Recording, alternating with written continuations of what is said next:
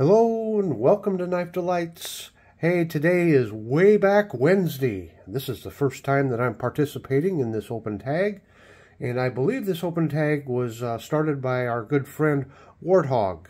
And so Warthog, thank you for starting this open tag. With me, I have a lot of old knives, so this should be a good series to participate in and to be able to showcase some old knives. I've got a knife here, a Remington fixed blade. I don't know, I think I briefly have mentioned it on the channel, but I've never really done a review on it. So we're going to be going over this old fixed blade knife and kind of doing a little bit of a book review here. So not only can you find really neat old knives in antique stores, sometimes you can find really neat books there also. So I ran across this book in an antique store and paid just a few dollars for it. And I want to give credit here. The authors are Ron Stewart and Roy Ritchie. And the book is published by Collector's Book, a division of Schroeder Publishing Company. And if you want to contact them, it's www.collectorbooks.com. So it's a really nice book here. It's got a lot of great information. It goes over the Remington history. Of course, Remington was started in 1816 by Remington, and they hand-built a lot of rifles at the time. And then World War I came along, so then, of course, they produced a lot of arms during World War I. Well, then after the war ended, they're like, uh-oh, what are we going to do now to make a dollar? So they decided to enter the cutlery business. So when was it here? In February 9th, 1920, the first knife, the R103, came off the assembly line, and then a promotional campaign was put in place, and they only wholesaled knives, and all its knives were trademarked Remington. In less than a year and a half, they had outlets in every state but Nevada, and by 1931, they were producing nearly 3 million knives a year, and they were selling them in 48 states and had sales outlets in 60 foreign countries. Then came the Depression, and businesses and hardware wholesalers failed all over the globe. Remington faced bankruptcy. So then that's when DuPont bought the company, and in the mid-30s they reduced the number of models to over 1,000 patterns to just over 300. And then, of course, World War II came along. Remington decided to focus its production on arms, so they sold its cutlery operation, machinery, and stock to Powell Blade Company and converted its plant back to manufacture of firearms.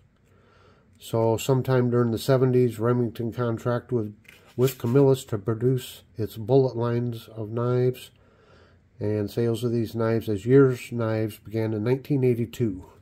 So kind of a brief history overview of Remington, but when we look at the book, we've got a page here on the different parts of the knife.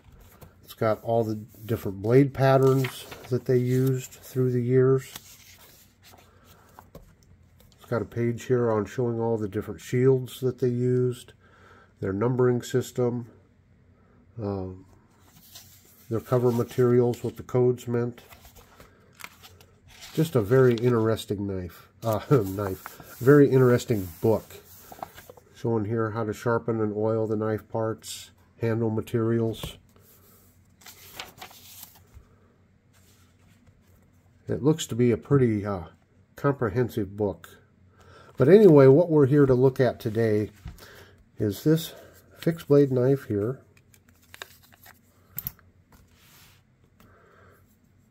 And this is the RH28. You can see the Remington stamp there. And then it's kind of hard to see, but the Remington UMC stamp there. And I've got a picture of the knife here in the book.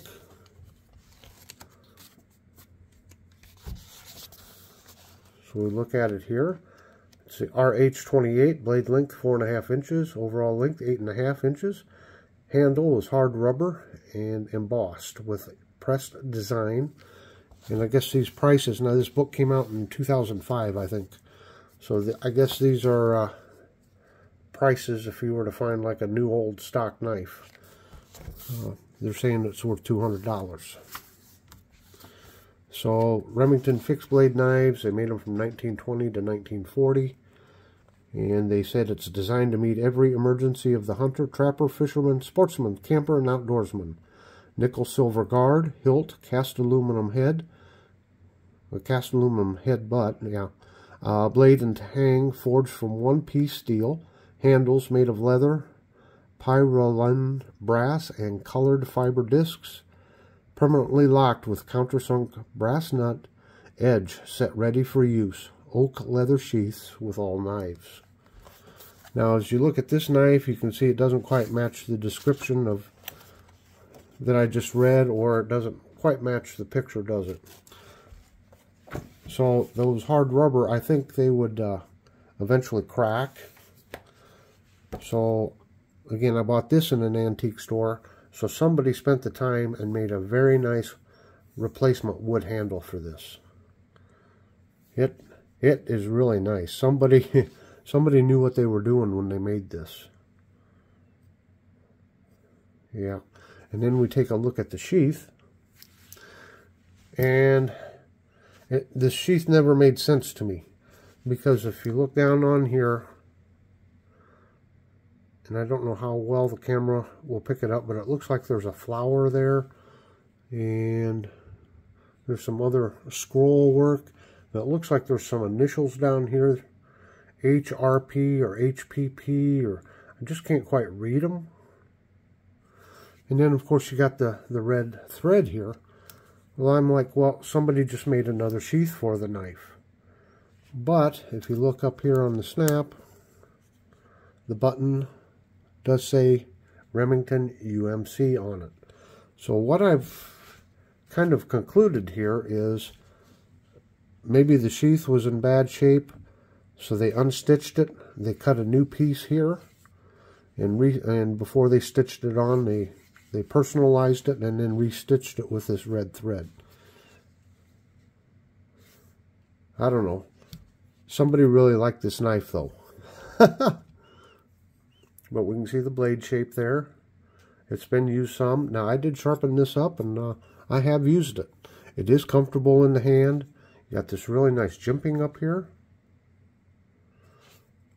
So, yeah, it's still a wonderful knife, even though it is not in its original form. Well, there you have it, folks. A way back Wednesday video on an old Remington fixed blade knife, the RH28. I certainly hope you've enjoyed this video. And as always, go out and have a very delightful day.